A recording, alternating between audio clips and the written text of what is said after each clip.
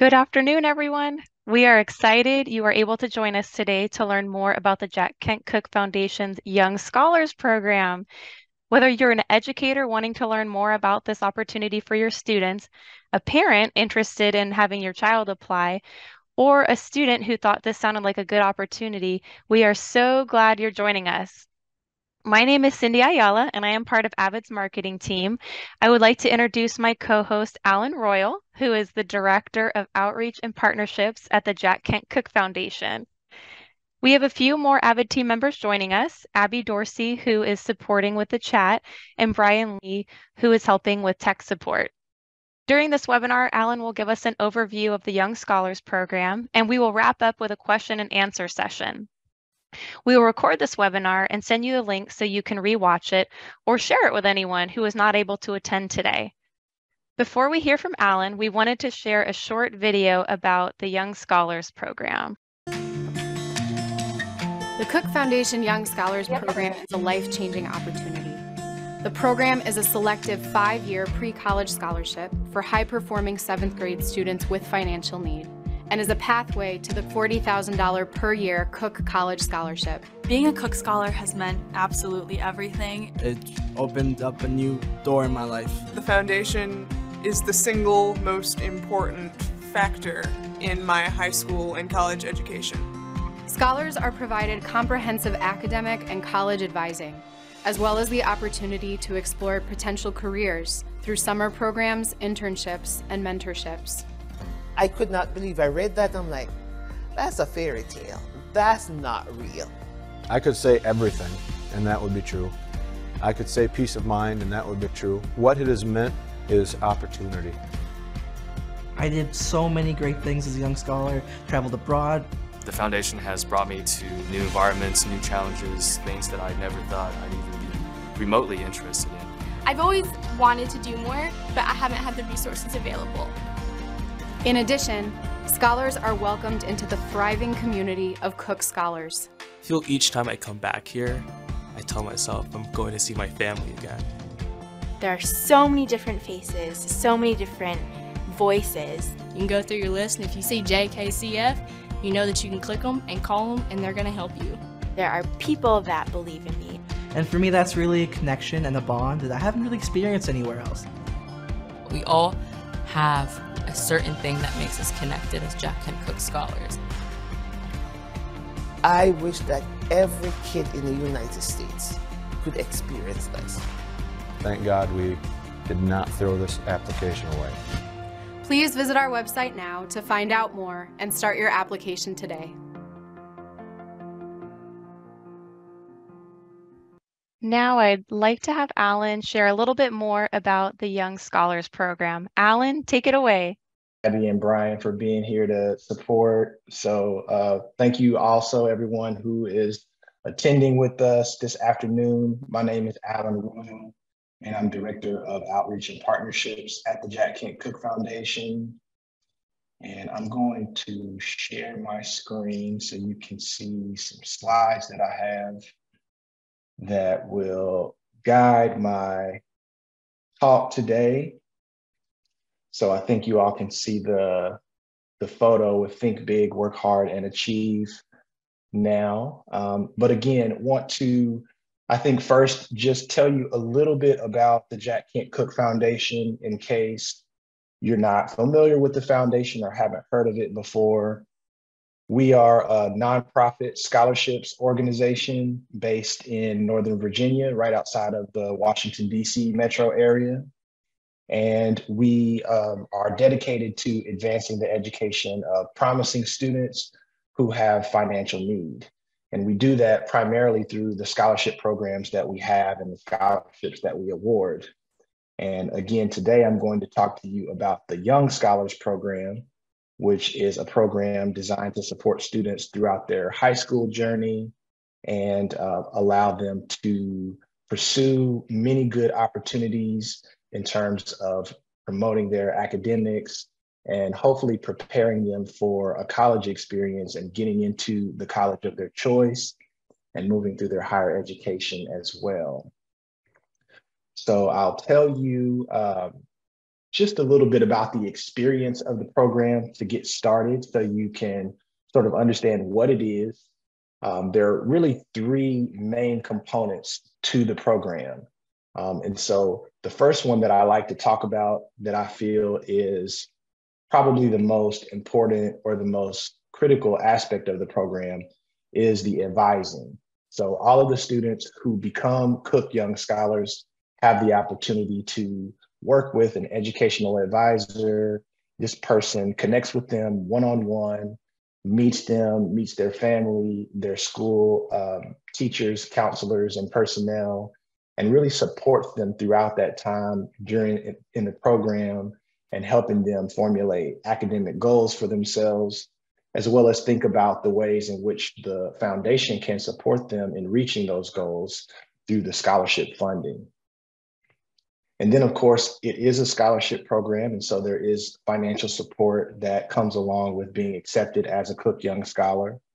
And so we have a scholarship budget that, again, is formulated in collaboration with the educational advisor.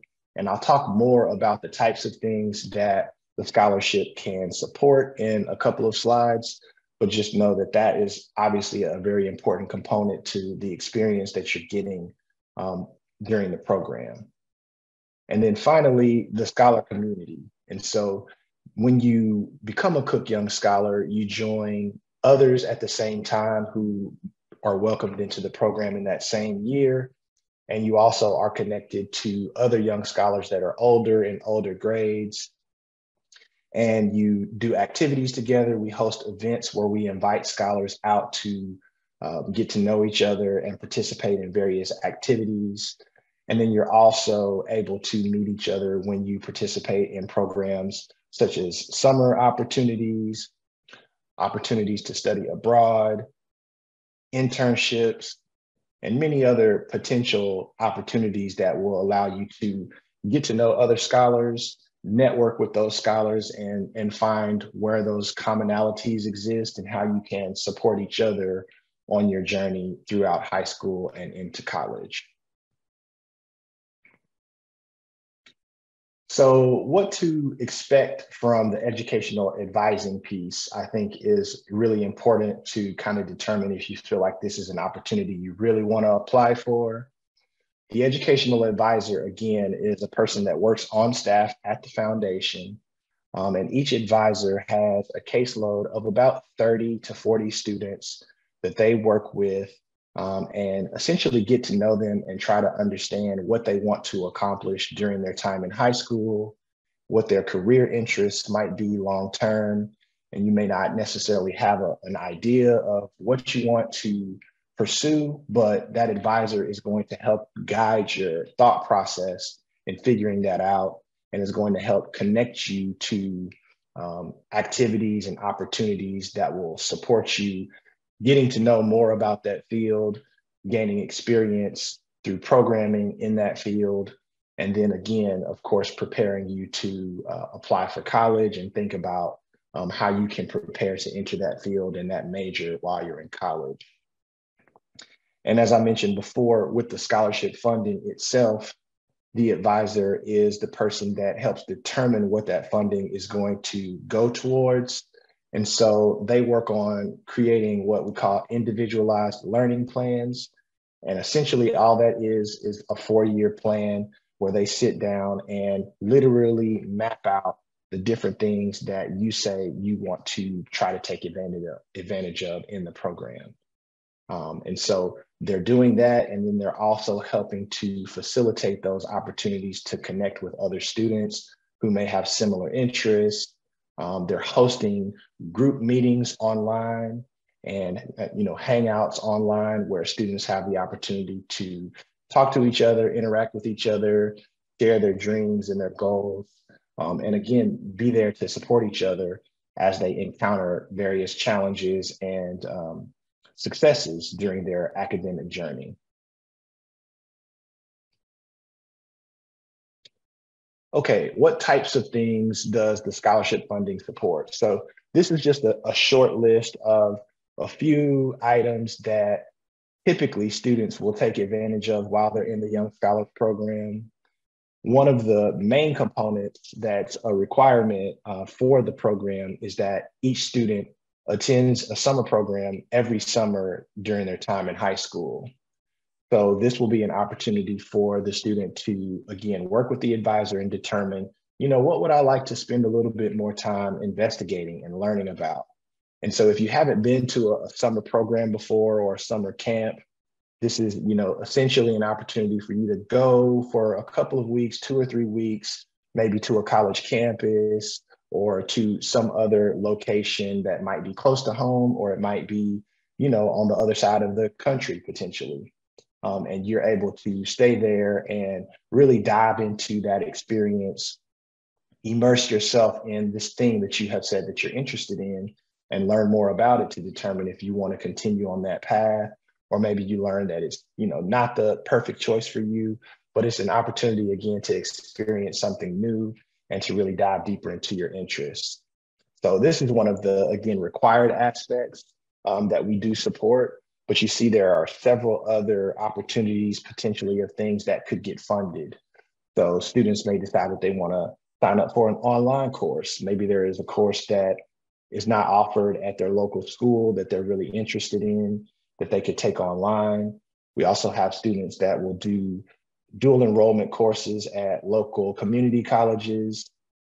So really looking outside of the scope of just what's available in your school and finding ways to supplement that through these other potential course opportunities.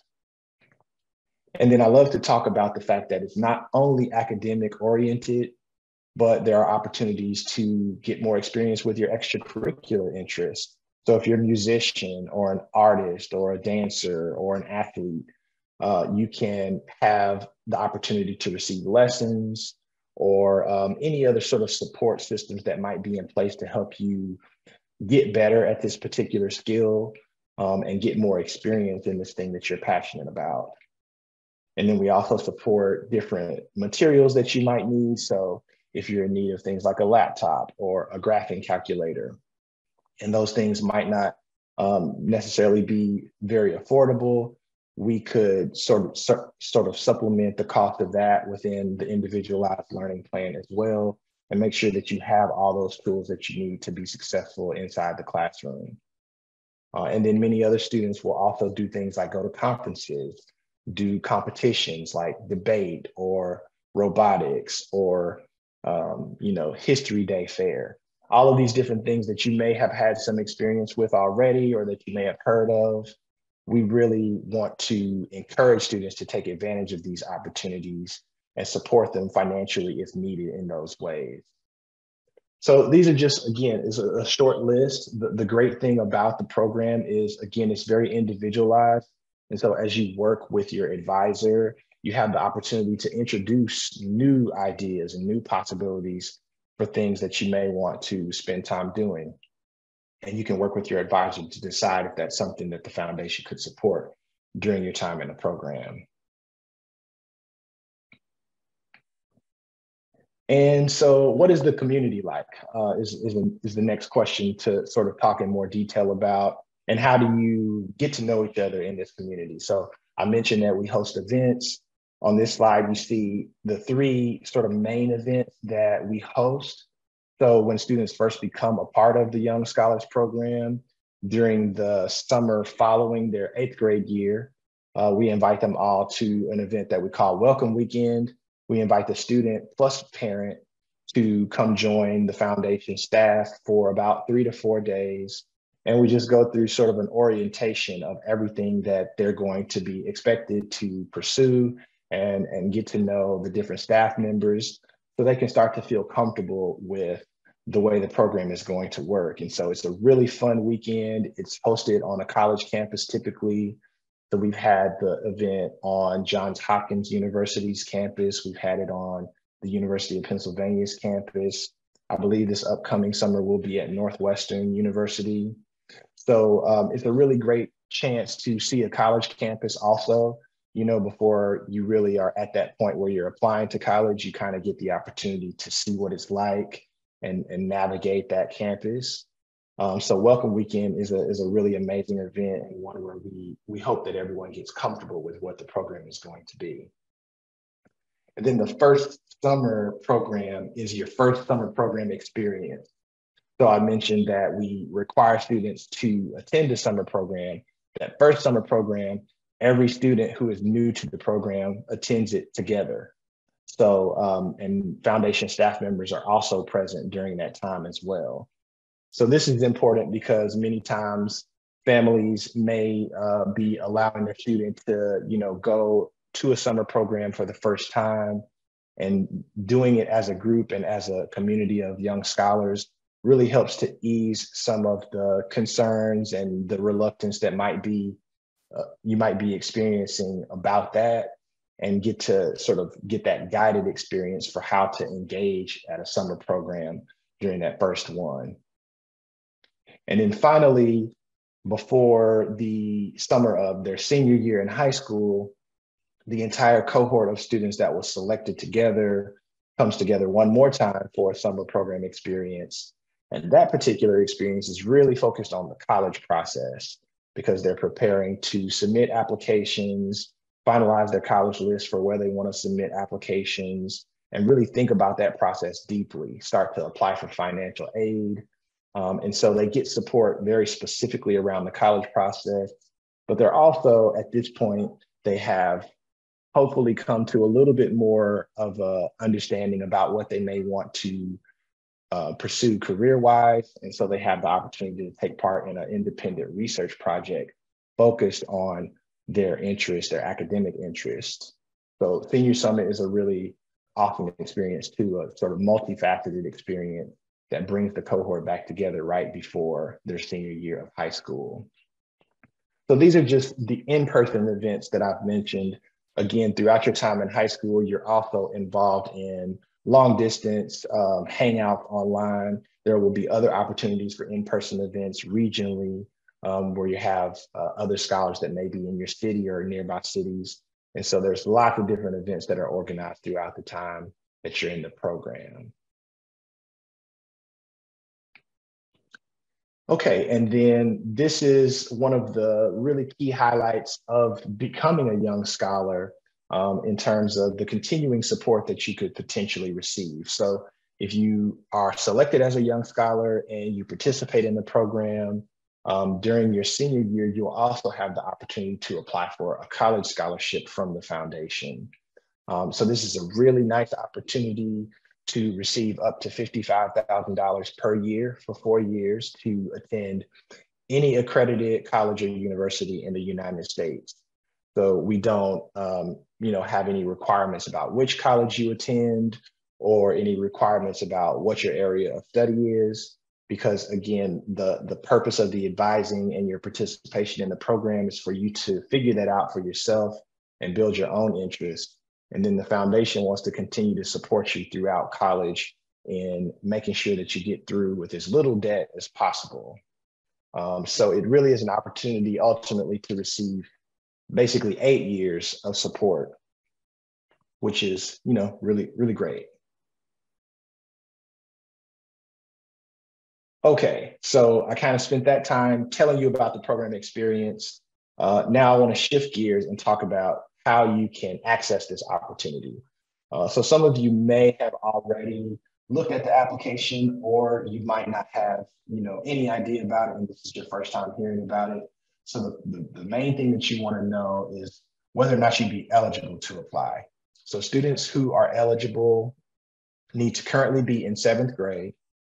It's okay if you're not and you're thinking about it for a future year, that's great too. So if you're a 6th grader and you're thinking about next year, you can plan for it. But if you're in 7th grade right now, the application is open right now, and we'll talk about that in a second too. But you would want to apply this year because that's the only time that you can apply for the program. And then we expect you to have earned all A's and B's in 6th and 7th grade. So we'll look at your report card from 6th grade, and we'll look at that first half of the 7th grade year, because again, the application is open now, so you won't have finished 7th grade just yet. And we'll, expect you to have A's and B's on your report card. And then residing in the United States, and planning to attend high school in the United States.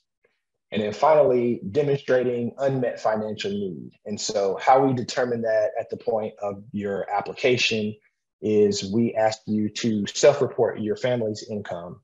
And if your family earns up to $95,000 a year, you would be eligible to apply. So that's the maximum income that a family can earn in order to be eligible to become a Young Scholar.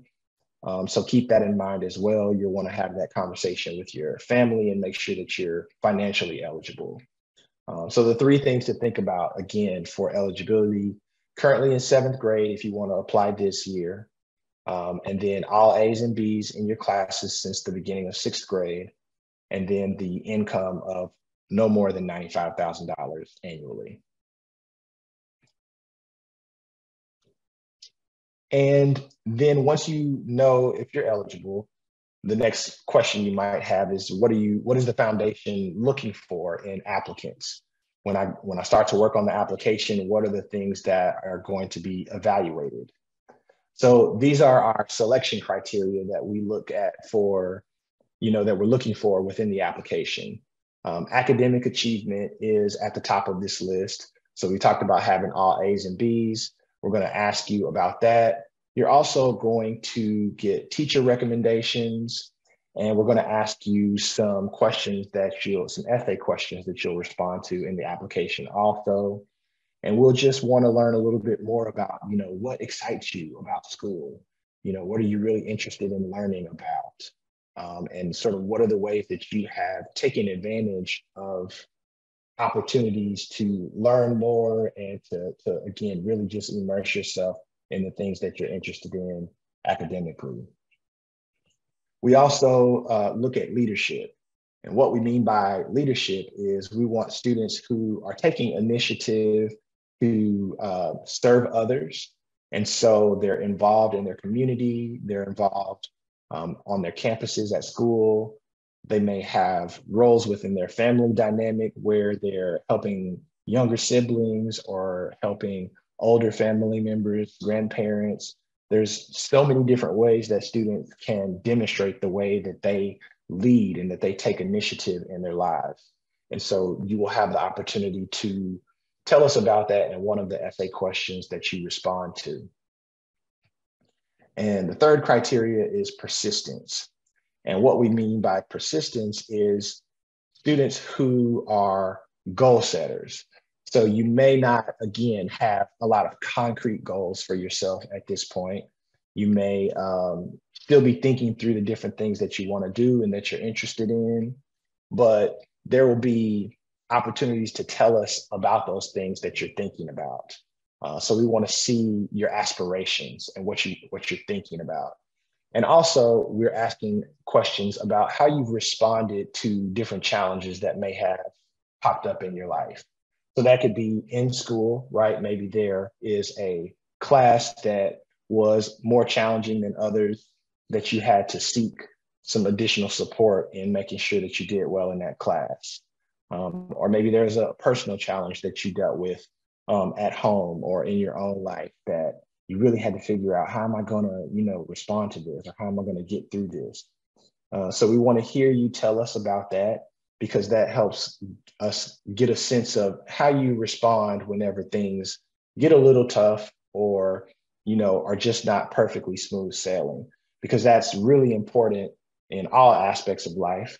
And especially, I think, in pursuing your education as you move closer to college and pursue your higher education is, how am I going to get the support that I need when things are not, perfect? So these are the three primary selection criteria. Again, academic achievement, leadership, and persistence. And the things that we ask in our application point to these three criteria. Okay, what does the application consist of? So this slide shows the different components of the application that we will ask you to complete. You, of course, will tell us, basic information about yourself, your contact information, name, etc. And your parents will do the same.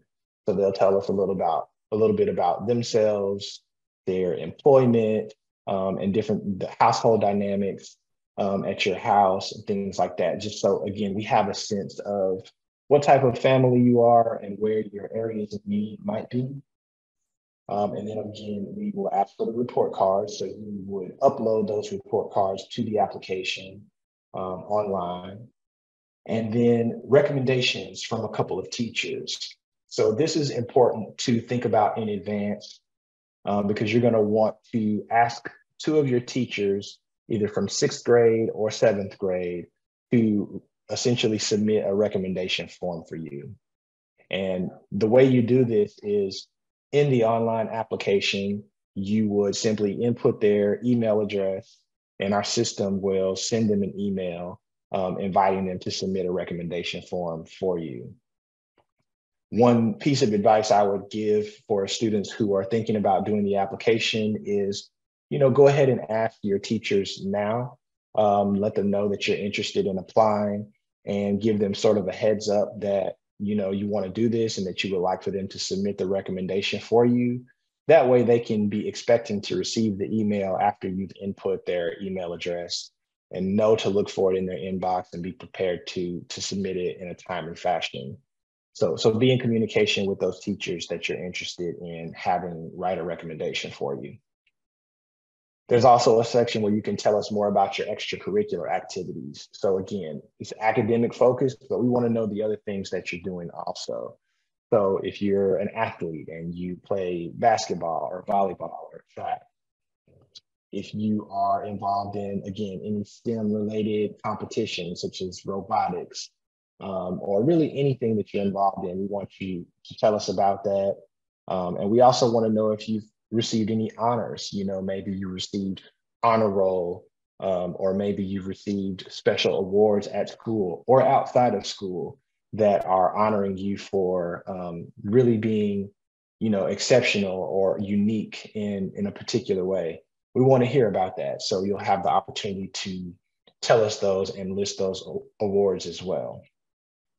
And then I mentioned the essays. So there will be 3 short response essays that you will complete.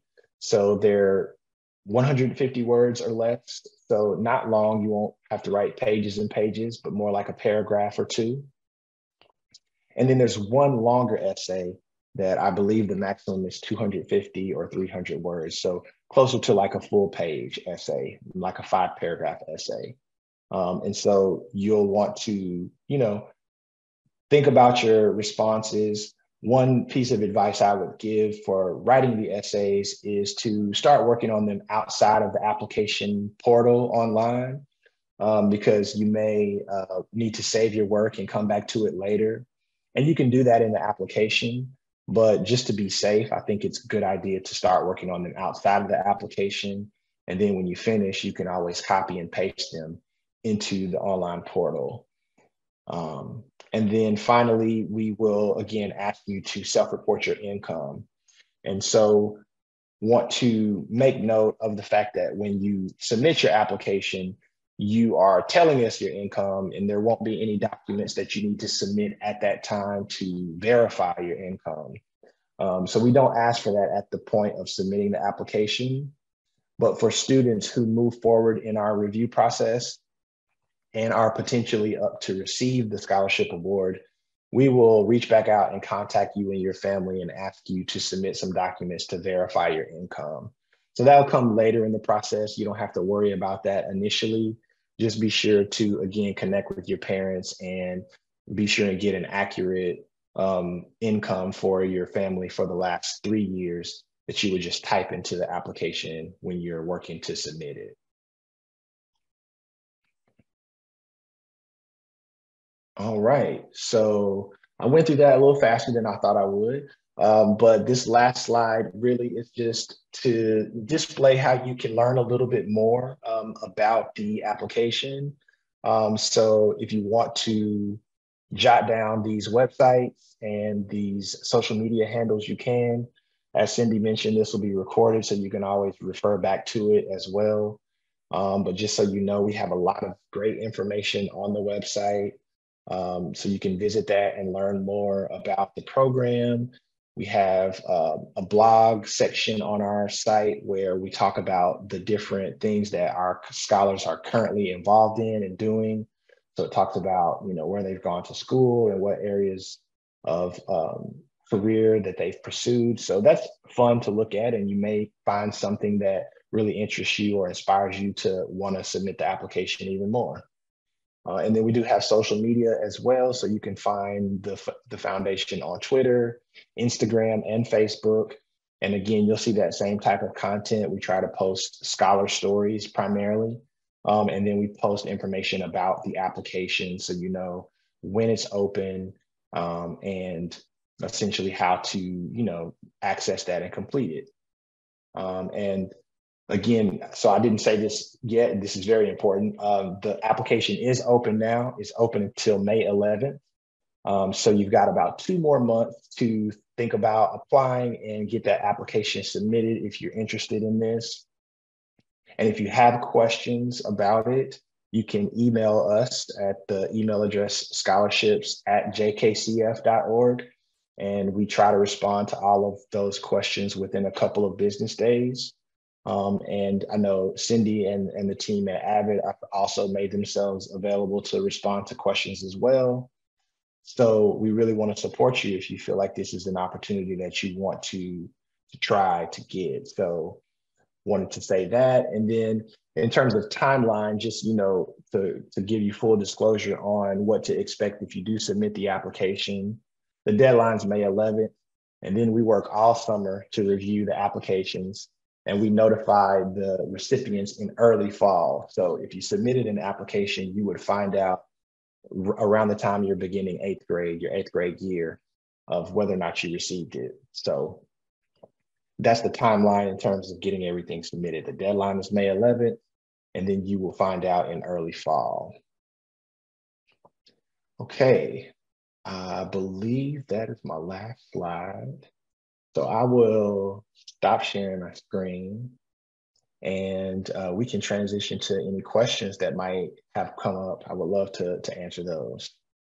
Wonderful. Thank you so much, Alan. This is an incredible opportunity for 7th graders out there to receive not only academic support, but engage in social, networking, and extracurricular activities too, which are all important in preparation for college. So as Alan mentioned, we're going to move on to the question and answer portion of the webinar. So if you have a question that you'd like us to answer, please put it in the chat. I know some of you already have, and we will be sure to get to those right now. And we will also address some questions that the foundation receives frequently. So be on the lookout for those. We'll get to as many questions as we can today.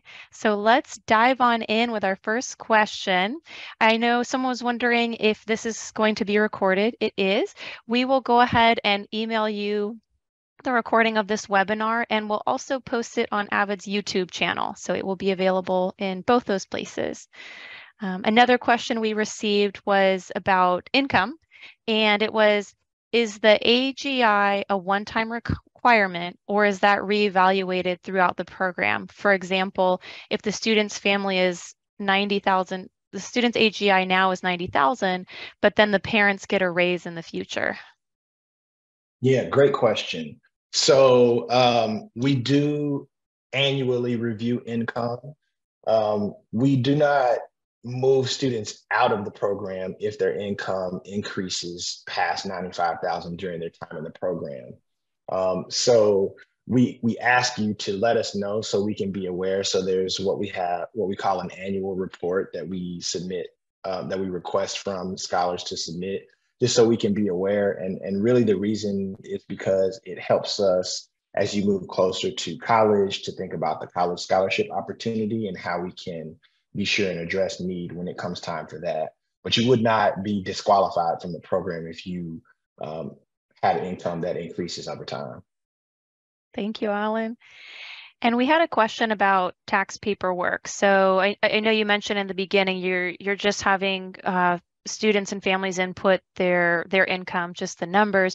But we had a question asking, can I use 2021, 2020, and 2019 tax paperwork to prove income because they are still working on their 2022 taxes?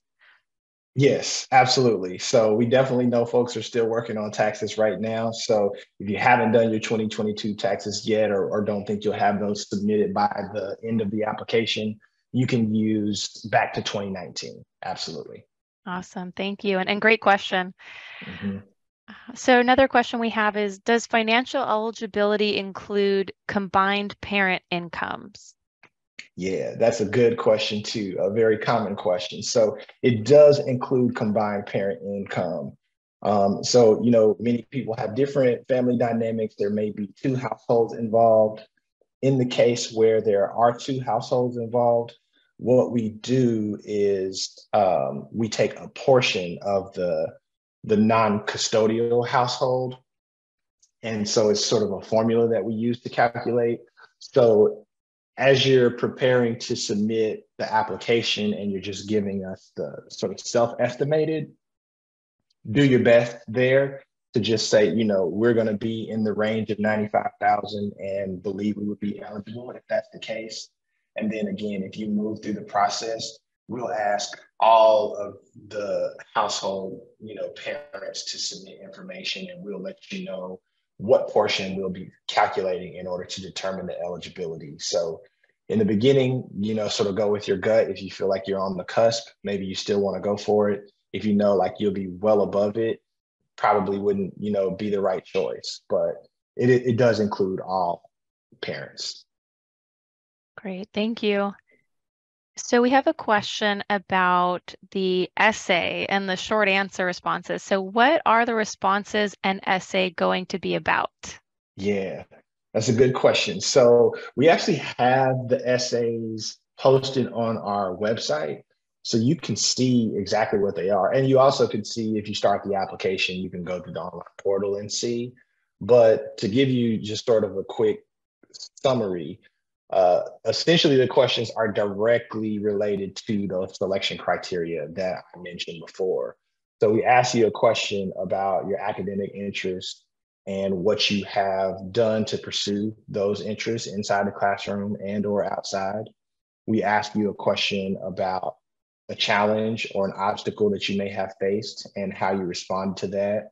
And then we ask you a question about your leadership involvement and how you sort of, demonstrated leadership in your own life. So they almost perfectly align with the criteria. And then the longer essay, there's two options that you have where it kind of incorporates a little bit from each of the criteria. And so you could choose which one you prefer to respond to there. Thank you, Alan. Our next question is, some of our students are in AVID, others are in STEAM. Is this program only for AVID students, or can any student apply? Any student can apply. So we're fortunate to be able to work with AVID in helping us spread the word about this opportunity. It's not exclusive to AVID students. So any student who's eligible and wants to pursue the opportunity can submit an application. Absolutely. Great. Another question for you, is 7th grade the only entry point to the program? Yes, it is. So that's really important to know. So the one sort of tricky spot with that is some students may have skipped a grade. And so we do have students that are, for example, currently in 6th grade and know that they're planning to skip 7th and go straight to 8th. So in that particular situation, you could still apply as a 6th grader. But if you're currently in 7th grade, now is the time, because by the time you become an 8th grader, unfortunately, you can't apply for the program at that point. So it needs to be 7th grade year. Thank you. And how many students receive the scholarship each year? Great question. So we take between 50 and 70 new students into the program each year.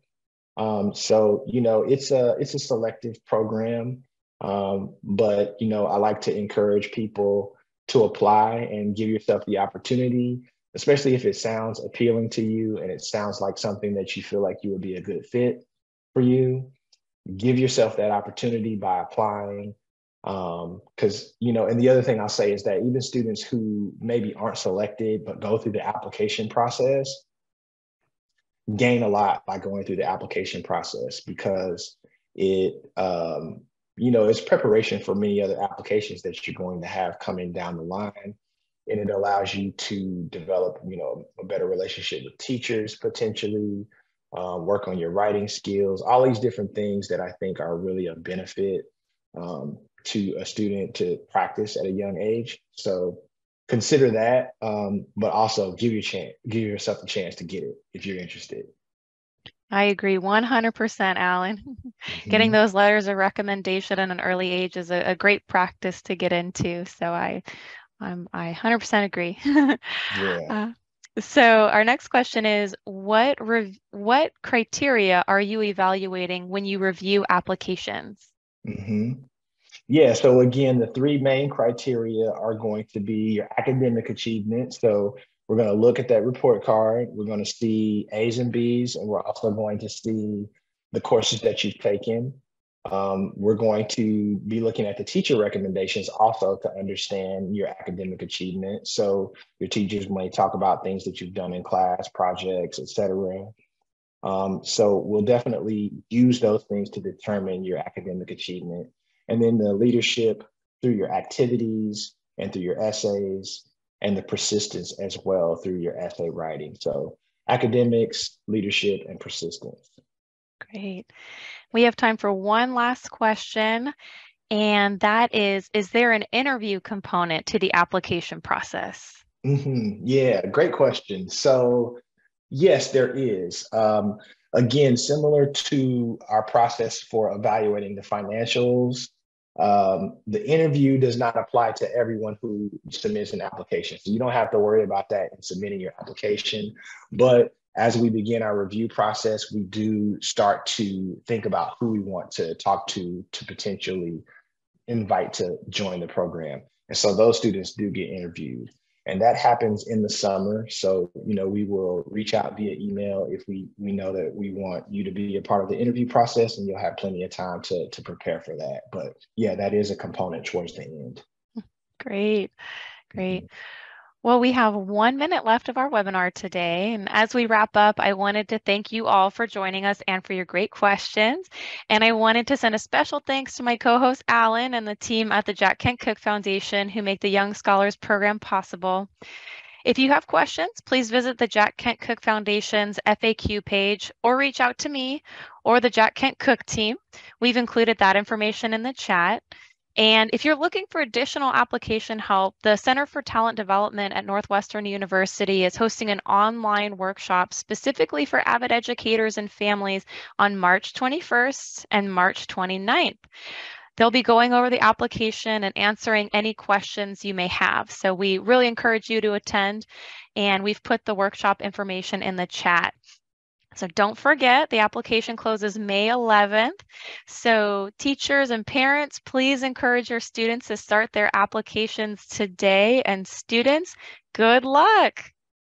Absolutely. Thank you all so all much.